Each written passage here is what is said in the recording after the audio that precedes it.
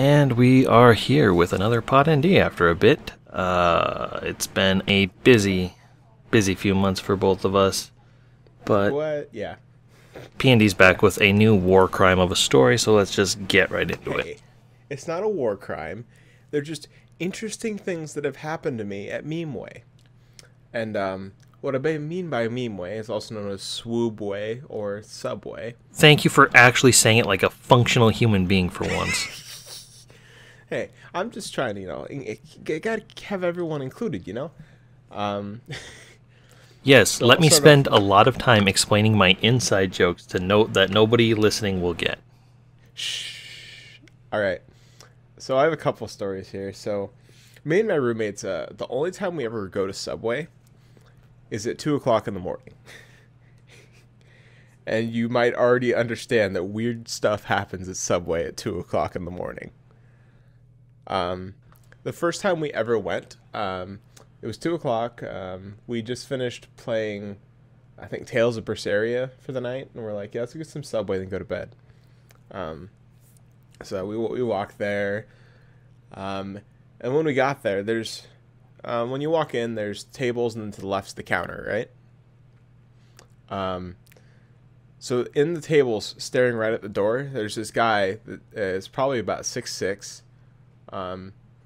He has a white t-shirt, a white hoodie, a white like baseball cap, white hair, white socks, and like slightly painted on white arms, even though he's already very obviously white.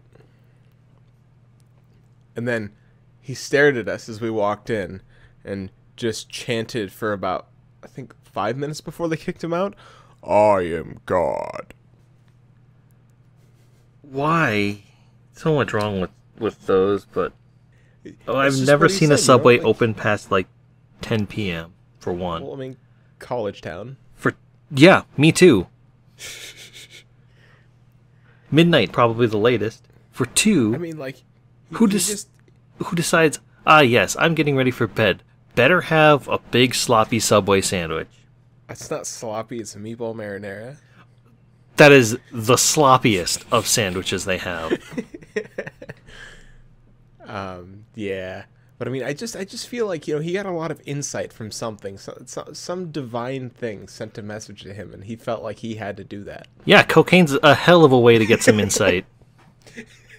Methamphetamine, take your pick. Yeah. So yeah, that was one. A different time at 2 a.m. This was on sophomore year. It was Halloween. So we walk into Subway. And you can bet that there's a lot of drunk people. Because college town and 2 a.m. To be fair, I'm surprised you don't encounter more. I mean, I do, but like this is the funny one. Oh, as So- opposed to the belligerent ones. I mean, they're all belligerent. So we walk in. There's probably a line of like 10 people. Yes, at 2 a.m. But it's also Halloween weekend, so people are up forever. So what happens was, this guy was with a girl, and the server. So the guy was saying a whole bunch of things that like weren't super inappropriate, about like the length of his sandwich attributing to something else. Great. And the server guy was messing with him pretty hard and doing even more like directed at him. He was like, yeah, it's like, it's not that long like yours. And he had no idea what was happening.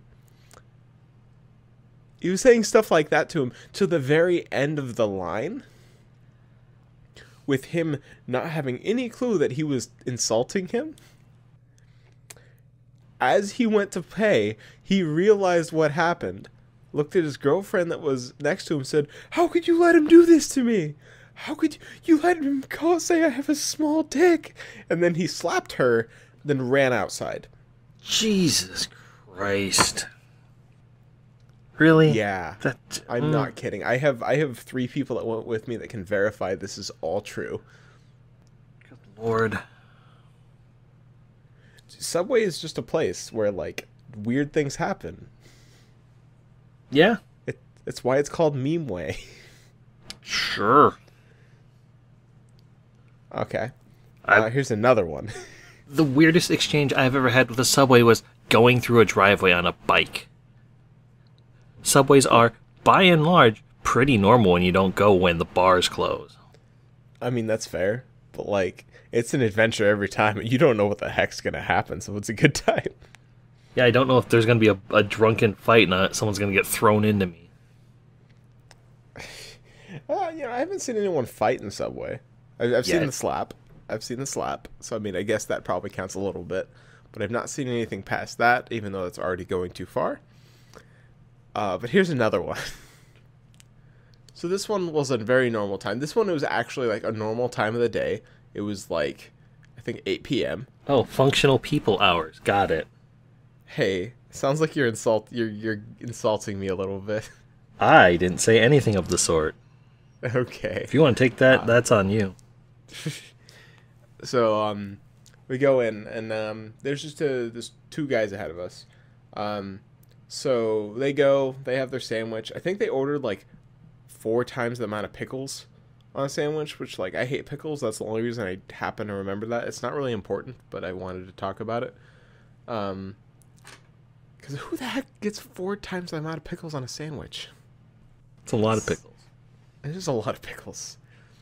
But then when he got to the register, he realized he didn't have his wallet. Cool. So then you're like, oh, he's just going to, like, not get the sandwich. Or, you know, they're going to figure something out. Or he's going to just snatch it off the counter and run. That didn't quite happen, but it's kind of close. So he didn't snatch it off the counter, but he did run. Right into the window. Cool. Way to pay attention, dude. Because the way the subway is it has a window door, and then there's just a window that looks like a door right next to it. Hey, I've been in a subway. Smashed that. Like a bird. Yeah, it was a bird, but he went through the window. He broke the window? Yeah. He was probably like 300-400 pounds. Oh. Trucking into a plate glass window like that's not good for any involved parties. Yeah, he charged that. It broke. He was on the ground. I got to witness. My friend called the cops because he was closer. Yeah, that was an experience. And that's how I had to help file my first police report. I mean, I didn't. I think the only charges that were pressed is that he had to. I think they charged him for the sandwich as well as fixing the glass door. Well, yeah, that tracks. I just find it funny, I mean, he deserves to pay for the sandwich. Don't get me wrong, but I feel like it's just a lot less compared to the window. No, it's just a funny idiot tax. Yeah, it's what I'm thinking. It's like hey, you know what? You done fucked up. Pay for the sandwich. Yeah, basically. And then I only have one other good meme way story. Okay. So this is most recently, and eventually when I talk to you about Halloween costume roulette, you will hear about the dumb things that occurred there, even though I know you've heard a couple things. So, long story short, I went to Subway dressed as a bunny girl, and this is at 1 a.m. And then I walk in, and there's another girl. It's a bunny girl. I walk up to her and say, "We're twinning," and then she slaps me, and said, "I would never." And then she also stepped on my foot, and then she turned around and didn't say anything. Yeah, you might have deserved just approaching. Oh, yeah, approaching as in, I was right behind her in line. And then you just started talking to her about how, yeah, we're twins. We're twinning. What? Jeez.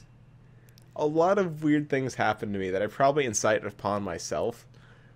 Yeah, this one is entirely self-inflicted. It is self-inflicted, but, it's a funny story now. Because, I mean, how many other times can you say you went to Subway dressed as a bunny girl and then got slapped? Can you say that? No. Proudly, I can say that. Proudly. It's a good, dumb college story, you know?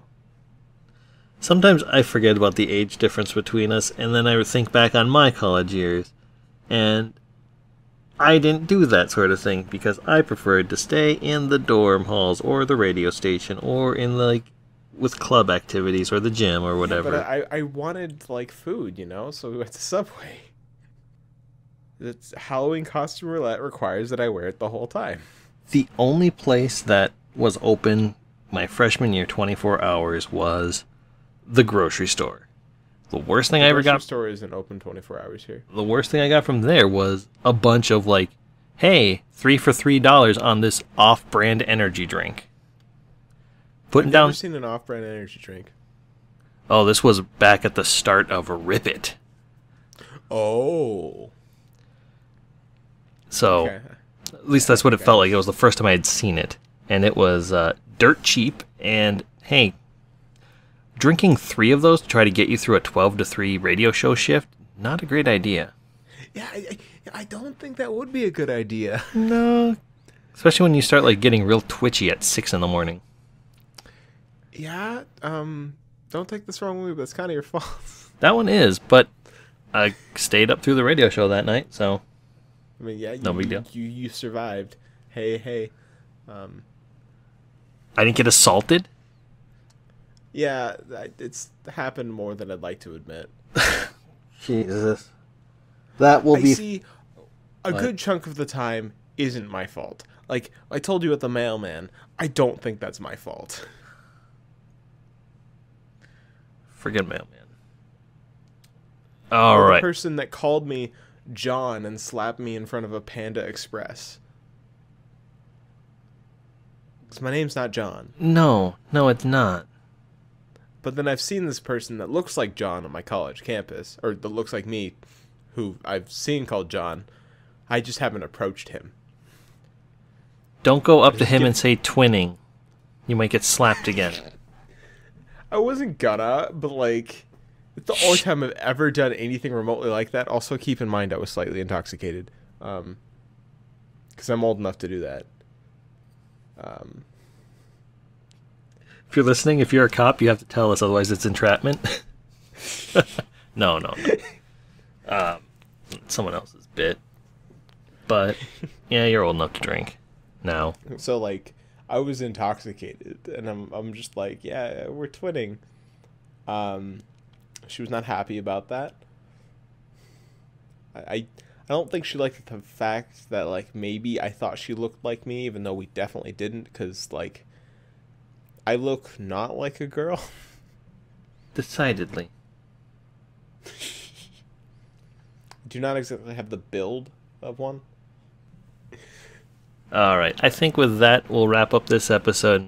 We'll have to find out what other social crimes you commit in public spaces, or witness.